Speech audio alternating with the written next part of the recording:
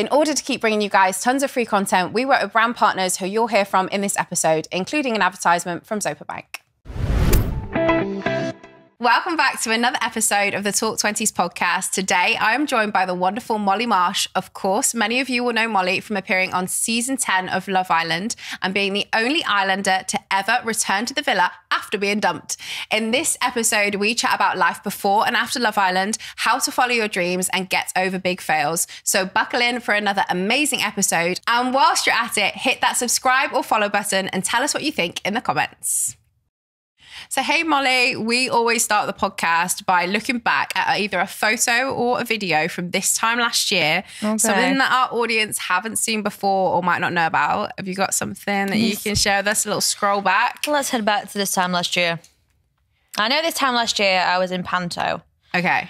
It's fairy. So living my best life. Was that what back where you live, like locally? This is in Manchester. Okay. Yeah. Milton Arena.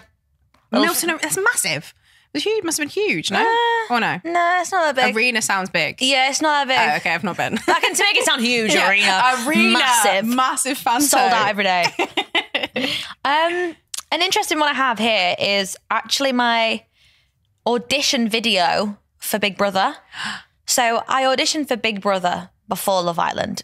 Okay. So it all came about in a very weird way. Yeah. But this time last year was literally me sat. I mean, I had no idea that you'd auditioned for Big Brother. No, I haven't mentioned it. Okay. Big Brother was all I wanted to do. I was like, I want to go on Big Brother. Like, such a cool show, like the challenges. Yeah. And then I got like my first Zoom interview, didn't really get anywhere. And I was thinking, we'll just see where this goes. And then out pops out of nowhere the idea of Love Island. So the plan was never to go on Love Island in the first place? No, I really wanted Big Brother. Okay. Can I watch your video? You mean you can? I did try to get it to load then. But what do you have to do for a Big Brother interview? What your friends think about you, what you think about yourself, what type of person are you in your friendship group. If you were stuck in a lift, who would you want to be stuck in with and why? What was your answer? I think I said my granddad. Oh, that's cute. And I think I said something random about my granddad. But I didn't get on the show, so maybe that's why I made the wrong answer. maybe we should have said something random. Maybe. What do you think they're looking for when casting directors are casting these shows? I just think real individuality. Someone who is like, I've never met anyone like you before. Mm-hmm. Especially if you're going to throw all of those people into a house, that makes for good TV, doesn't it? Yeah, they know what they're doing when they're casting these shows. Then I ended it really cheesy.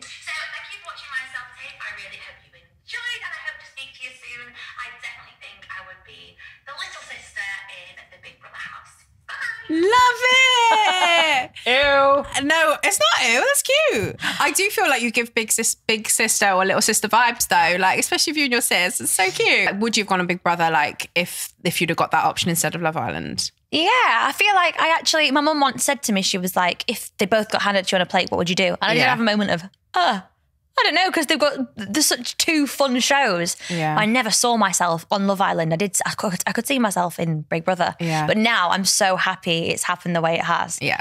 Now I couldn't have seen it the other way around at all.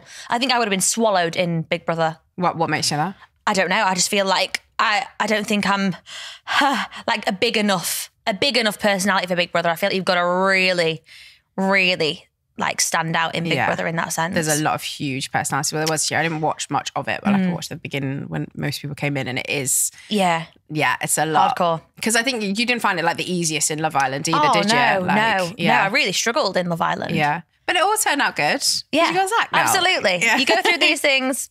The outcome. Yeah. There we go.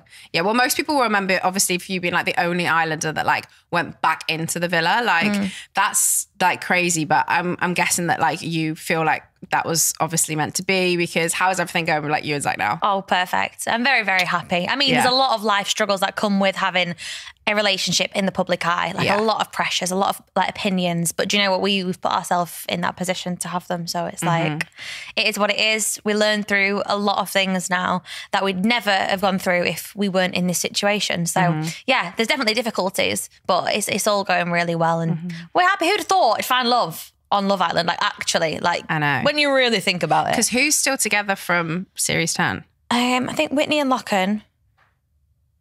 I think that's it. And you guys? Maybe Ella and Ty. I'm not sure.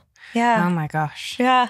Crazy. Well, congrats, guys. Yeah, thanks. So you mentioned there that you also did panto as well, because for those people that might not know the whole backstory, you went to drama school. Like, did you always think your life would like end up this way, where you ended up doing like a lot of, like, obviously you do TikTok and content creation and stuff like that. Did you feel like your life was going down this path? I think I knew it'd always go down some sort of social media-y, television-y route at one point. I did Musically, which was the one before TikTok, when I was in high school. So that was before I even went to drama school. So that's kind of been there since day dot. Yeah. Then drama school came about. And then I come out and it was COVID once I graduated. And it was like, okay, it's COVID. So now I'm thrown back to social media again. So it's almost like I've been pulled onto social media every time. It's like, maybe I've got a call in that I need to do this more and more. Yeah. So yeah, it just kind of came from there. But your content, I would say, is different to quite a lot of Love Islanders that we see. Like, you haven't come out of Love Island. I mean, unless you've got something to announce today, you haven't done like a great big PLT deal or anything like that. Do you think you will go down that route? No. Why not? I kind of said that to myself before. It's just not me. And I feel like if I did get that, it'd be something I'd have to really work out to make sure it's on brand with myself, not me being on brand with somebody else. So yeah, I'm very picky and choosy with what I want to do and what I want to share and where I want it to go, because don't get me wrong, you can easily jump onto a certain path and you can just ride with it, and you can absolutely do that. But I think doing what I'm doing now and being the way I am right now is going to be best for the long run. So just... Even if it's not like, I think other things are like quick wins, aren't they? Like, you know, it's for a bank check. You can do stuff like that. Yeah. But like, what's long-term plans for you? Like, what would you really like to do? My dream is always to be a children's TV presenter, always. Yeah. Whether that's now going to move to the YouTube side of things, I actually don't know, because I know children's television now, my it's nephew's YouTube. 4, he watches YouTube all day long. Yeah, like, Miss Rachel. Ryan's World, like literally loves it. Well, there's no British Miss Rachel. Yeah. So there is a gap in the market here. Everyone. I'm here. So it's like, I am thinking about these type of things. Yeah.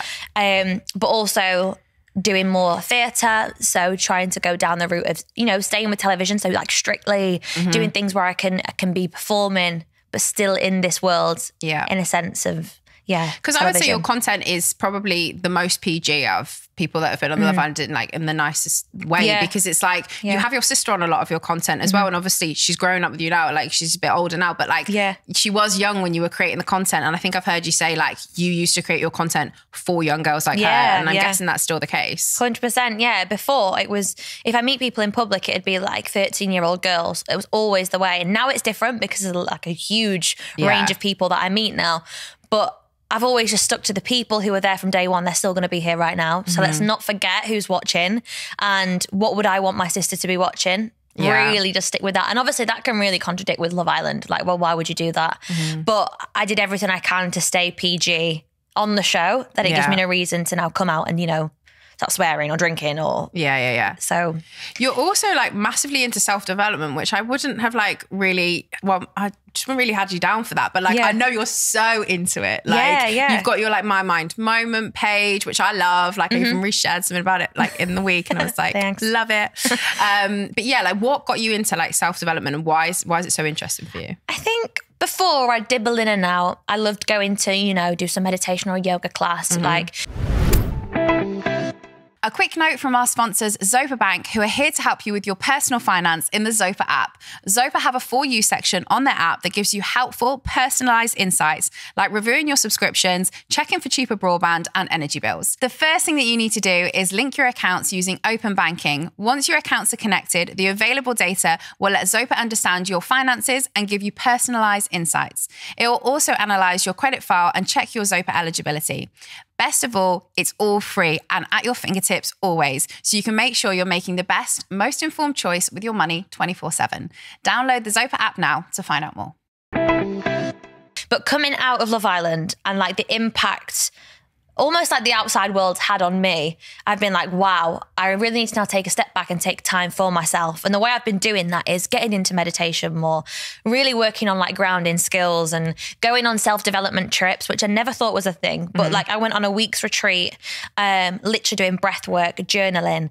I've journaled since I was very young. And I think that's always helped me really get out my feelings and my emotions. But even coming out now, I'm struggling with anxiety and I'm taking therapy sessions. And there's so much that I'm wanting to work on myself that I've realised within this past year, and especially from Love Island and being on the show, that I've learned about myself, that now I'm just putting into place, and I'm like, right, I'm going to really work on this and see where it can go, because I'm already seeing a difference. So I love it. For someone that's like starting out on their like self-development journey then, and they've like started to be interested in it, maybe they listen to a few podcasts, like what would be your biggest suggestions to someone who's like just getting into that? I'd say the beginning is journal. I journal every single day. Like, I feel like get used to being open with your emotions. I never used to tell anyone anything. I'd never cry. I'd never even like happiness, anger, sadness, nothing would be, you wouldn't be able to tell.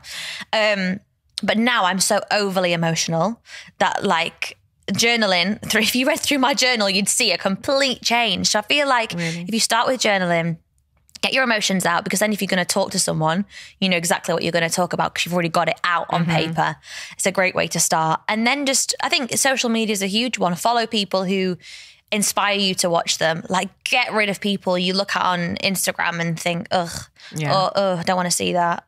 Like, just follow why I started the quote page.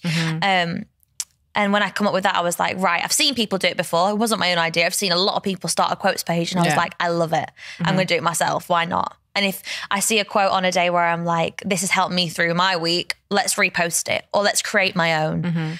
So. No, I loved it. I literally, something really spoke to me when I was on it the other day. I can't remember I have to go back and look at it, but it was like, I think it was like, if you, like you already have it within you to do what it is you're trying to do, or something like that. Yeah. Maybe I've really rephrased that wrong, but I'll use that one tonight. Thank you. No. It was a pink one anyway. They're gorgeous. I love them. But like, it really spoke to me. And I think, a lot of people like mock a quote, don't they? They're like, oh, like it's cheesy, or like there's like different matches. But honestly, they have helped me in so many difficult times to just like reframe the way that I'm thinking. Like for you, what are your tips? Like when you are having a day that's like, oh, like everything seems to be going wrong. Like what are your tips to try and make yourself feel better? I think it's this cliche, everything happens for a reason, but I will stand by it. Like even if the worst things happen today, I'm telling you that's happened for a reason. Because if it had not happened, this would have happened. And I feel like I've told myself that for so long that I'm really just like, I like as well, it's already written. So like, someone above, the gods, the angels, they know what's happening next week. It's already written. It's already a plan. And I feel like everything will happen for a reason. So don't stress about it. Does that panic. help you like deal with whatever's coming your way then? Because I'm sure you've had a lot of like ups and downs in this crazy year. Because like, although you had a big platform before, you've like literally been thrown into the limelight. So is that like... Definitely. But like I can say that now and be like, that's what I'm thinking at the minute. But don't get me wrong, I'm probably needing to know that and hear that myself right now. So probably need to listen to myself. So like, let's talk about Molly before Love Island. Like before all of that kind of happened, like you were obviously doing panto, you were doing your content and stuff like that. What was life like before Love Island kicked off? Literally living at home, doing content from my bedroom, day in, day out, just planning content days, what I want to work towards, maybe like YouTube ideas. And that was it. And then, you know, getting ready for maybe panto at Christmas. And you said to me like earlier when we had like coffee, you were like, I was super happy like doing that before Love Island as well. Like you were super happy. So what made you like think, oh, I'm going to do either Big Brother or Love Island? I thought it was just, let's try something different. Let's really step out. Let's try something completely different. Like I know I want to go down the presenting route, but let's try this route. Why not? I feel like I'm really open to opportunities. And if it comes my way, I'm like, this has happened for a reason. It's coming towards me because I clearly need to take this step. And let's do it. Because I knew for a fact Love Island was something I probably wouldn't feel too comfortable with. A big group of people, away from home, in a scenario that I'm probably not most comfortable with. Like it's really out of my vibes. Like I don't know how I'll be. But I was very like open with all of this, like throughout my audition process as well. But clearly something was right.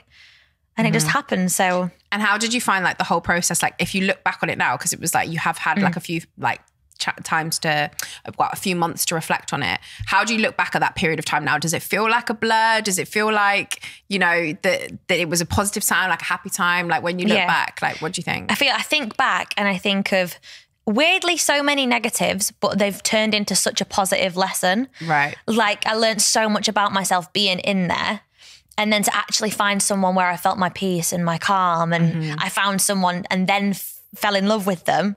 And now, you know, everything's going great.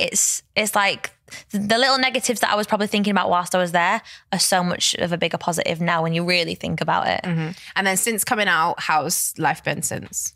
I mean, it's been very busy, but very like just trying to find your feet again, in a sense that like the biggest emotional roller coaster of my life was that period of time. Yeah. Let's just get back to a balance of like my emotions again. That must be hard though to find like, you know, like a balance after that. Cause like, you know, you see it with everyone. Like, you know, Sam Thompson was obviously huge before. He's just been on I'm Celebrity. And then he's come out now and you can just see the waves of like stuff that are just coming in his direction. And it must feel like, whoa, like it's a lot to take in. Definitely. Because there's, you know, there'll be people wanting to work with you, more followers, more comments, more messages. Like it's a lot. Yeah, like, and I'm even a massive... the admin is a lot. Like, do you know what I mean? Like, I'm a massive workaholic, so I never want to stop. Yeah. But like, I've got to tell myself to stop. Like, I was just telling her earlier, I went for a reading today and she was telling me I need to stop. And I was like, okay, well, this is the biggest sign I could possibly have. Yeah. Just more taking time for myself now because it has been full on and just kind of just take it all in. And the new year's coming up. So let's like not burn out in 2023. Yeah. Let's end it on a good one. Yeah, absolutely. We love talking about on the Talk 20s podcast that like, you know, everyone, no matter, you know, whether they're big on social media, got a big platform, celebrity, whatever, everyone has got some big adulting failures, things that they've messed up on, things that have gone wrong. Like it's totally normal to experience failure. For you, is there something that you feel like, oh, that was a great big failure, but actually I feel like I learned a lesson from it? Or it could be funny, it can be sad, like something where you feel like, oh, I did a big mess up there. Let me have a think. A big failure. And not one of them like stands out. Nothing jumps out at me. Because again, I feel like even when things have kind of gone wrong, it was kind of meant to be there. Even one of those, because I feel like someone right now, they feel like, oh, like I don't know if I was supposed to go for this job, or I went for this job, I did it for 2 months and I hated it. But like potentially, like I remember going, so from drama school, I always said to myself, I'm going to go on cruise ships and I'm going to perform on cruise ships. That's what I'm going to do. Yeah. And that's kind of where I thought my life would go alongside social media.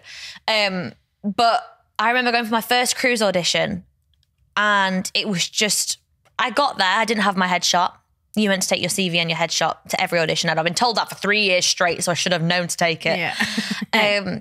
Got there, I just didn't have it. I'm thinking, oh my God, I don't even have it. And then everyone's warming up. So I'm like warming up, like, yeah, I'm meant to be doing this. I'm really out of my comfort zone. I'm like, what's going on? Get in the room, who hasn't got it? And I'm like, So I put my hand up and I'm like, I haven't got it. So I thought, already I'm not getting the job because I'm not being funny, but if someone forgot something, I'm not going to take her on. So I thought, damn it, Molly, like screw your head on. But I thought, no, I'm proud of myself for even turning up. Going to the first room, we're doing this like kick routine, like really everyone's kicking their legs really high. And I'm there thinking, I'm going to try my best. But I'm like in between like loads of people. It's very crowded. Everyone's kicking their legs. So I just stand and let everyone kick. Yeah. I'm like, kick then, kick. Seriously. I don't want to be the one that knocks someone out. Just knock me out. But then I wish I just went for it. Yeah. Why did I not go front row and go, let me show you and kick? I was like, Molly, like, come on. Like, what are you doing wrong? And then we go to the bit where they take the numbers out. I was the first one out. Well, yeah. I was the first one out. So that was a moment where I walked out and was like, you've trained for 3 years, Molly, to do this. How did you feel after that? Because I think a lot of people would really beat themselves up about it. Like, I definitely did. I found my mum up crying, like, what am I doing? Like, this is not for me. But then I'm like, it is, Molly, because you've just trained for so long. You can do it. No, I can't. But guess what? If I was on a cruise ship, I'd be stuck. I'd miss home. I wouldn't be able to get any of my parcels. Like, you wouldn't have Wi-Fi either. No Wi-Fi. Like, you know, couldn't really do like content creation. I could not have Georgia, done it. who like is like our producer on the podcast, she's going on a cruise tomorrow and she's told me I have zero Wi-Fi, Gaby. There's no Wi-Fi on it. It's rubbish. So I couldn't have done it. So it's happened for a reason. But that was definitely a, what are you doing? Yeah. Oh, yeah.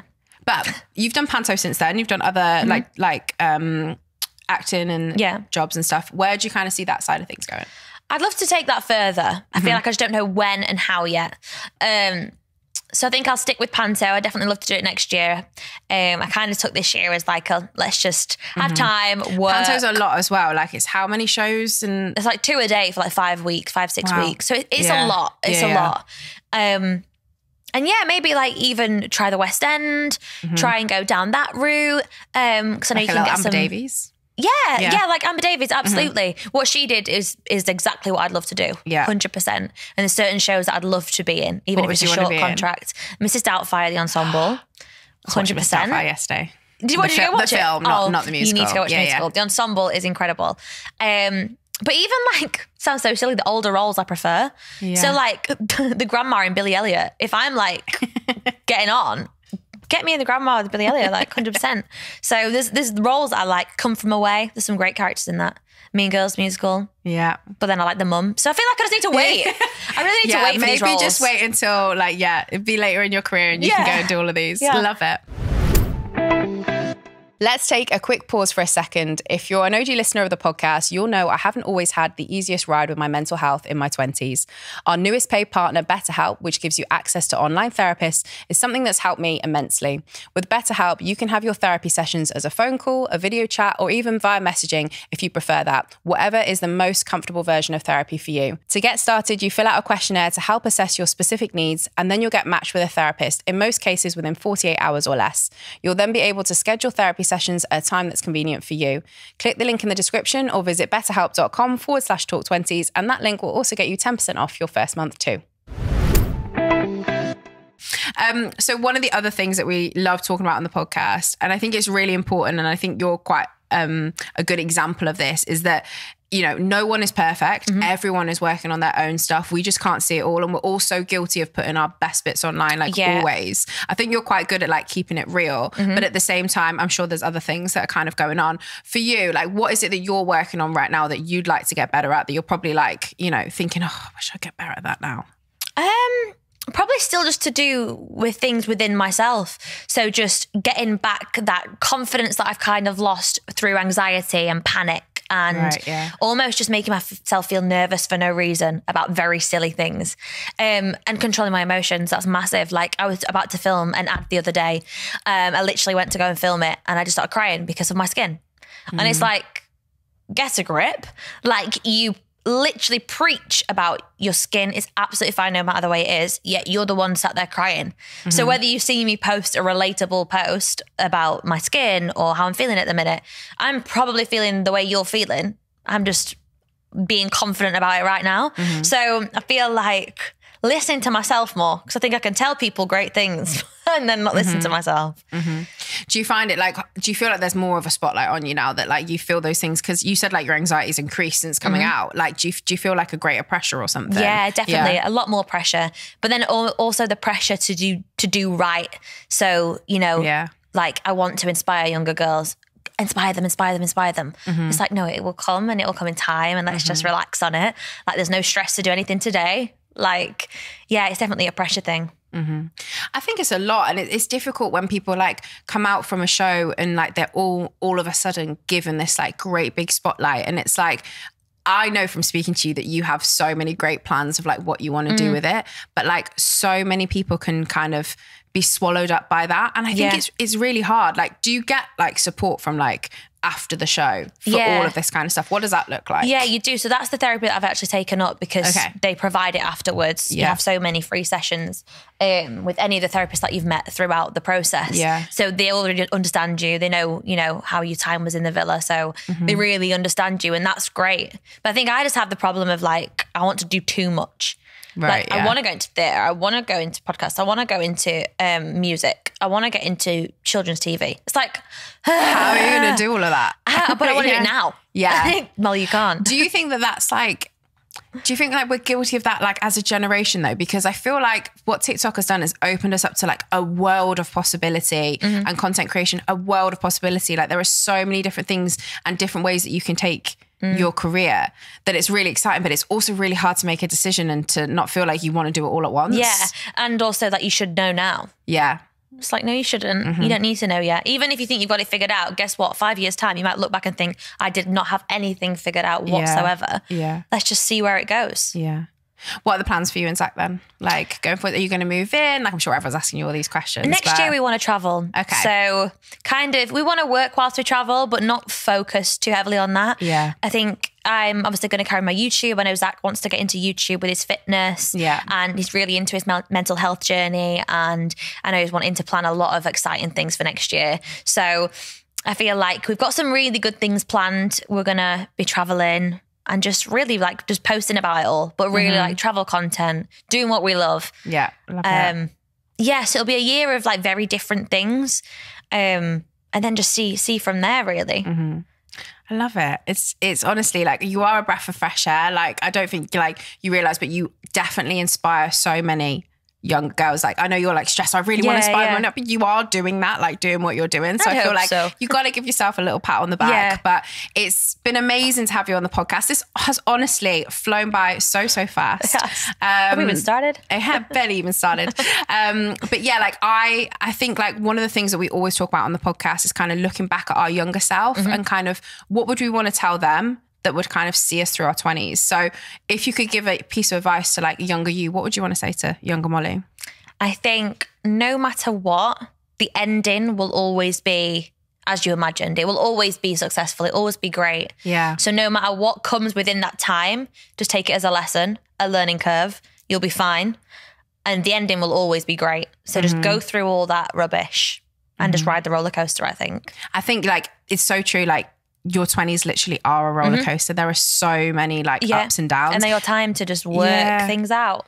100%. Like, is there something where you look back now on your earlier 20s that you're like, oh my God, I can't believe that I did that. But actually like it led me to so many different other things. I'd say moving out to drama school. Yeah. Because it was 15 when I moved out and then went back home afterwards. But I feel like that made me mature so quick by doing that.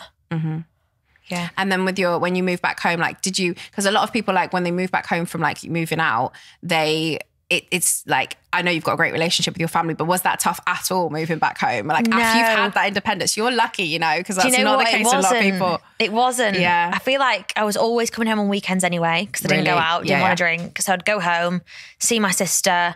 And then when I'm like living away anyway, I'd be on FaceTime, like, how do I cook an egg? Like literally all the time. Yeah. So going home was really easy. Yeah. That's nice. You kind of always got a nice, safe place to come back to no matter where you go in the world. And I'm sure when you do your traveling with Zach, it'd be nice to be like, I just want to go home and see my family. have a week at home. Well, amazing to have you on the podcast. Thank I cannot you. wait to see everything that you do in 2024. Good luck with it. And I'm sure we will see you on our West End stages, TV children's screens, To your screens. And so much more in the years to come. So Thank you. Thanks for having me.